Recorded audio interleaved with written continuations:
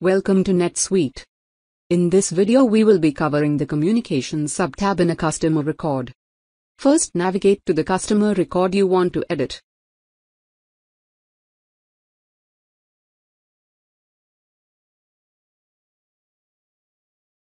In the Subtabs section, click Communication. Notice that this subtab also has its own set of tabs. These include Messages, Activities, Files, and User Notes. Displayed is a list of all communications sent either through NetSuite or logged in NetSuite to any contacts at the customer company. Information is displayed in rows and columns with the information in each column shown at the top of the column.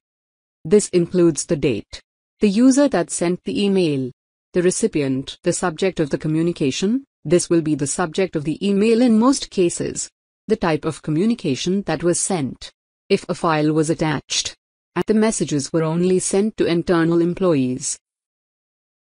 To view the contents of a message that has been sent, click the View button on the left-hand side.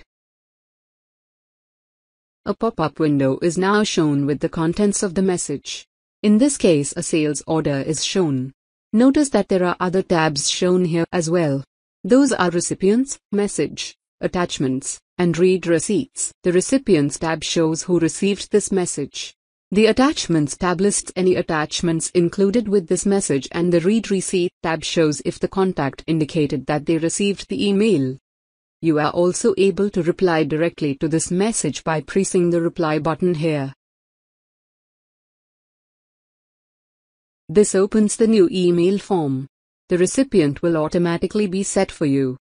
Clicking the Messages tab will show an editor where you can type your message.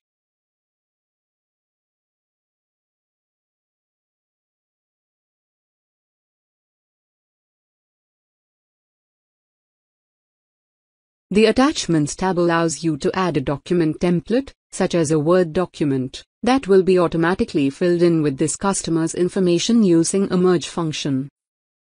To add a file from your desktop, click on the plus icon here. Click Choose File. This will allow you to select an item from your computer to attach. When you have included everything you need to in the message, click Merge and Send. This will send the message. The sent message will now show in the list of messages.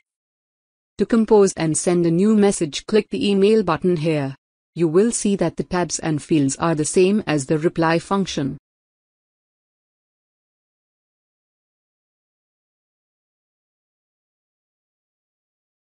Next, we will cover the Activities tab. This tab shows all activities related to this customer. Those can include tasks, phone calls, or event. Each activity button is in its own pair of two buttons. The first say New and the second say Log. The new buttons add a new task, call, or event for the future. As an example, we will click New Phone Call. Add all the information you have on hand, including the information in subtabs. This creates a new item for us to handle in the future.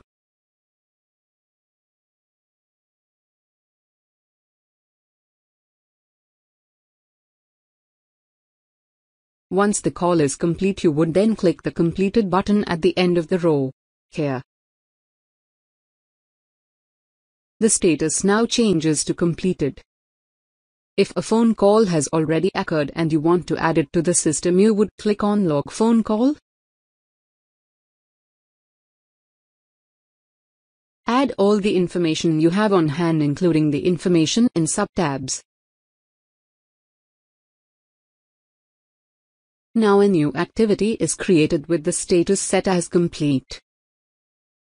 Next, we will look at the Files subtab.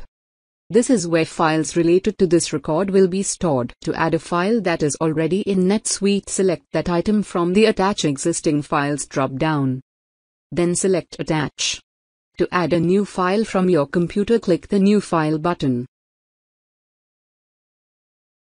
A pop-up window will now display. All files uploaded to NetSuite are required to have a folder assigned. To select a folder, click the folder field and press List and select a folder.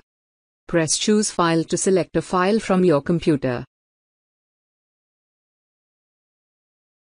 Press the Save button in the upper left. The next tab is the User Notes page.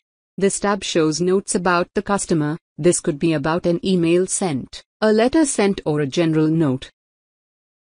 To add a new note, press the New Note button. Fill out fields. Put the information about the note in the memo field here. Press Save. The note is now shown here. This concludes our video on the Communications tab. Thanks for watching.